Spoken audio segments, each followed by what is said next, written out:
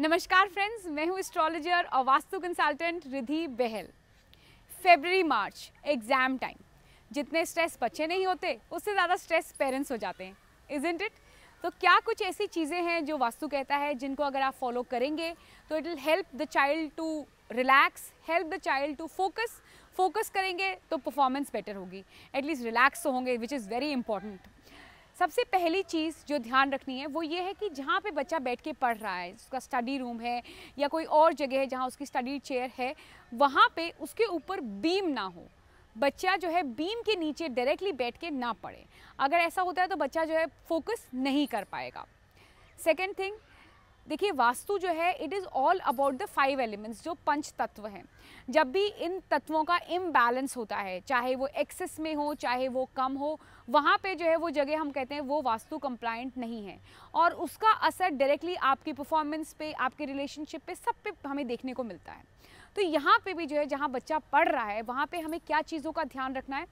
Natural light जो है वहाँ पे ज़रूर आए। डायरेक्ट सनलाइट ना भी आ सके कोई बात नहीं, पर खिड़की दरवाजे ऐसे होने चाहिए जिससे नेचुरल लाइट जो है उस जगह पे आए। हवा, cross ventilation is very very important.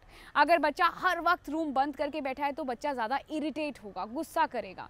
तो ये बात को ध्यान रखें कि थोड़ी देर के लिए ही सही, थोड़ी देर के लिए दरवाजे ज़रूर खोलें, खिड़कियाँ ज़रूर खोलें, जिससे कि क्रॉस वेंटिलेशन हो।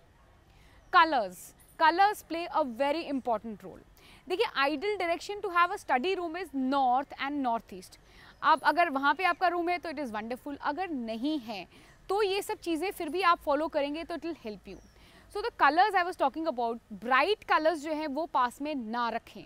ब्राइट कलर्स जो है वो एग्रेशन लेके आते हैं, इरिटेशन लेके आते हैं। जैसे मैंने कहा north east is the right direction to have a study room.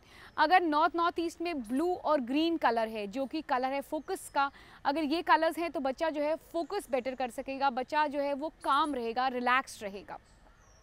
बच्चे के जो सर्टिफिकेट्स हैं, जो मेडल्स हैं, जो अचीवमेंट्स हैं, या जो वो बनना चाहता है, जो वो अचीव करना चाहता है, उनकी फ़ोटोज़ या उनसे रिलेटेड मटेरियल जो है वो स्टडी टेबल में सामने इस तरह से लगाएं कि बच्चा उनको देखे। उनको देखेगा तो इंस्पायर होगा तो he will work to achieve that. Another thing is कि जो स्टडी टेबल है या जो चेयर है बच्चे की, वो इस तरह से नहीं होनी चाहिए कि उसके पीछे एकदम दरवाज़ा हो, मतलब दरवाज़ा खोलते ही बच्चे का बैक हो, ऐसा नहीं होना चाहिए। Another tip which is again very important is एक राइजिंग सन, एक उगते हुए सूरज की फ़ोटो जो है वो बच्चे के रूम में ज़रूर लगाएं। सन है तो लाइफ है, सन की जैसे लाइट हमें स्प्रेड करनी है, ऊंचा उठना है लाइफ में, ये इंस्पिरेशन जो है हमें राइजिंग सन की फ़ोटो देगी। It will have a positive impact on the psyche of the child. Follow these tips and simply stay relaxed. Thank you.